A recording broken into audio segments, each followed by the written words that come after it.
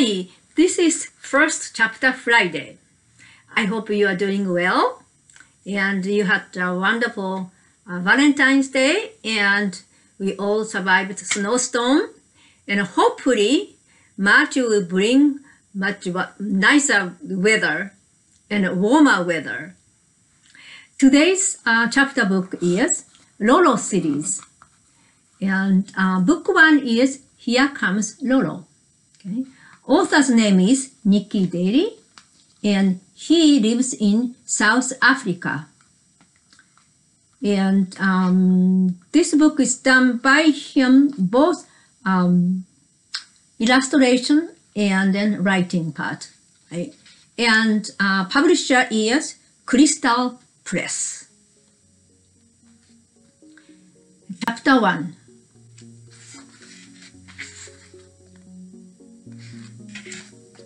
A gold star and kiss for Lolo.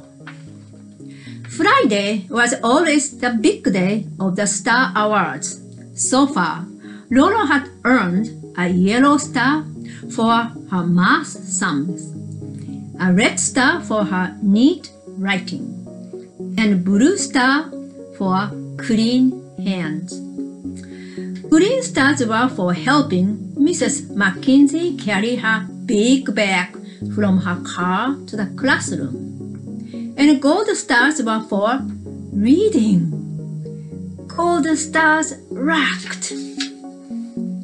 Stars were always awarded just before the school bell rang at the end of the day, when everyone rushed out to meet their moms, dads, and grannies or aunts in the playground. Everyone except Lolo, who lived close by and could walk home. Lolo lived with her mama at the back of her gogo's dressmaking shop.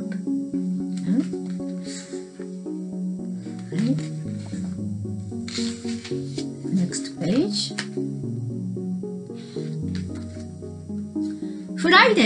Fridays were also great because Lolo got money to buy a treat on her way home. And this Friday was an extra lucky day because Lolo reached the car park just in time to help Mrs. Mackenzie carry her big bag to the classroom. Maybe she'd win a green star, although a gold star for reading would be better, of course. Lately, Lolo had made a special effort with her reading to read with expression, to pause after comma, and to stop at the full stop to catch her breath. Brandon, who children called Greedy Eyes, because he devoured so many books, was the best reader. Lolo helped Mrs. Mackenzie hand out worksheet. Friday's worksheet was all about time, which was going far too slowly for Lolo. If only she could make all the hands on the clock spin and stop at Star Awards time. Yeah? Music class. During music, Lolo couldn't wait for the last line of a new song to end. Waiting for the Star Awards was painful.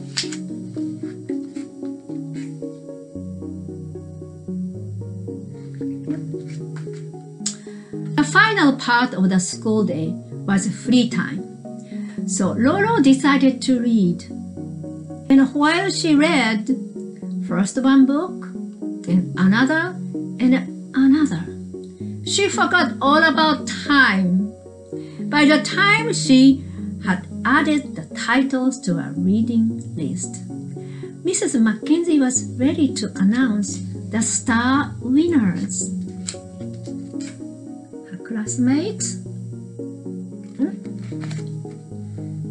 Shane, Dapalang, and Corney got yellow stars. Gift, Idon, Cleo, and Katie got red stars. Lucy got the green star, and Dana Rose, who had managed to wash green glitter off her fingers during break, got a blue star. Then Lolo heard her name being called.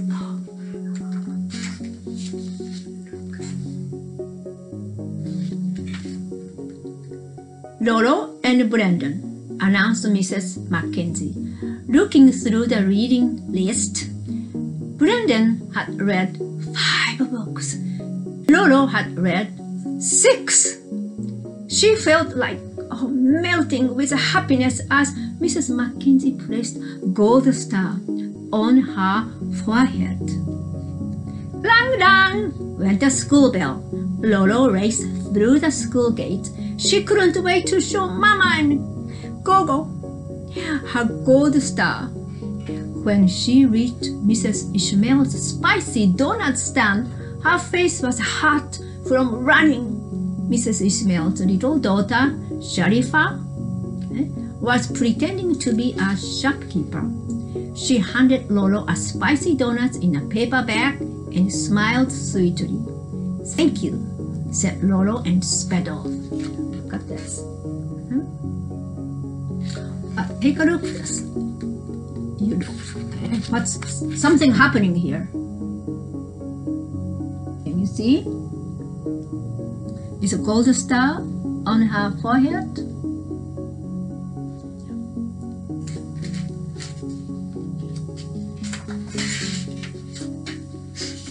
Mama, Gogo! She called, bursting through the front door. "Look what I got!" Gogo looked up from her sewing and Mama peeped around the corner. "Molololo," they said. "Hello, how was school?" "Look," said Lolo. Mama and Gogo looked while Lolo pointed to her forehead. "Look at what?" Lolo asked Gogo. "My gold star," said Lolo impatiently. "What gold star?" asked Mama.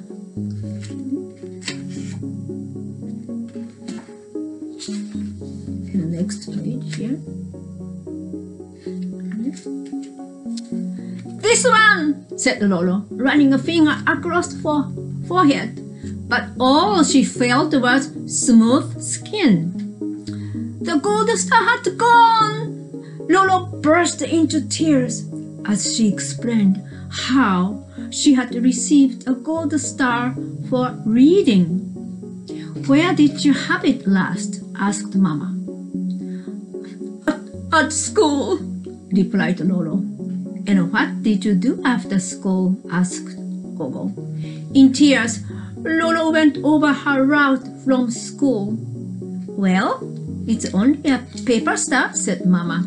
"But it wasn't. It was a very special gold star." "Dry your tears. We'll go and look for your gold star," said Gogo.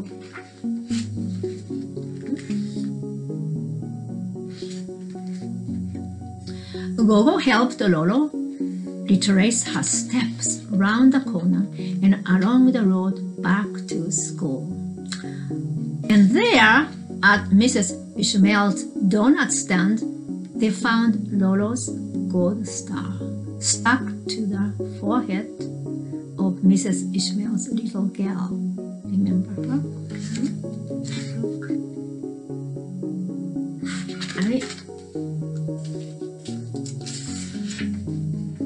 When Mrs. Ishmael heard Lolo's sad story, she said, "Sharifa, darling, that gold star you picked up belongs to Lolo." But little Sharifa had fallen in love with Lolo's gold star, and when Mrs. Ishmael tried to remove it, Sharifa screamed so loudly that people thought something terrible was happening. Gogo turned to Lolo. "Sharifa's too small to understand what is fair, but you are old enough to be thoughtful. Let her keep your gold star," she said. Lolo thought for a while. The corners of the gold star had curled up, and it looked as if it were about to fall off again. "Okay," said Lolo. "Sharifa can keep it." But inside, she still felt sad. Gold stars were not that easy to win.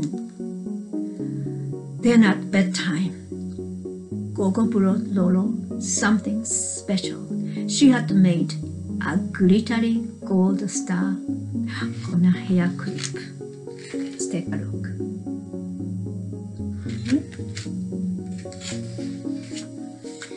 "That's for being such a good reader," said Gogo. Then she kissed Lolo on the forehead and whispered, "And that's for being such a kind, thoughtful girl." Lolo touched her forehead and thought a little more as she drifted off to sleep. All the stars get curly corners and fall off, but kisses last forever.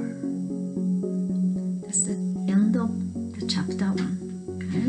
If you like to continue to read, please check it out. Right? It's a good book. So I like to show you a few titles. Okay, very easy. That's the easy chapter book. They are all from series paperback section. Okay? Let's see. Ella and Owen. That's Ella and Owen. They are twin dragons. They do funny things, and the illustrations are so cute. Yes. Okay. Let's see something. Is it a very easy read? Okay. Very good. So if you like dragon and funny adventures, this is a book. Okay. Next one is, I love this, Fort Builders. Okay. Actually, the children have business to build a fort. Okay. And in order to build a fort, you have to use science. So if you love science, this is it. Not only to learn science, but also to enjoy the story itself. Not only that, in the end, there is a word list. Okay? And each difficult word that explains, there's a meaning, pronunciation. It's really good. Okay? And, I have to show you the print. It's so big. It's very easy. And not only that, after you read, there are questions. Okay? So you can answer these. And one more. It says here, STEAM activities. And this shows you how to build a drawbridge. Right? STEM means science, technology, engineering, and math. Okay? The whole concept is there, right? The ideas. All right. So I am sure you enjoy. So if you like science, you are interested to build something, okay, especially this one is a fort. Okay? This is a one. Okay? Check it out. Right? One more I'd like to show it to you. Heidi Hecklebeck. We have this series for some time. Okay? And inside, look at this. It's really large print, easy to read. Okay? This is number one. This involves in something happening at school, and then she comes up with some good ideas to deal with the problem. Okay, so very good. Okay, Heidi Hecklebeck. All right. So, if you are interested reading books, of course you are, and you like to reserve, just give us a call. All right, we can reserve them for you, or if we have access the computer, then you can do it at home. Okay. But if you have questions, you can always call us. We are for you. Okay. So give us a call. Okay. So thank you very much for joining me today, and I will see you next time. Okay. So stay safe and happy reading. Bye bye.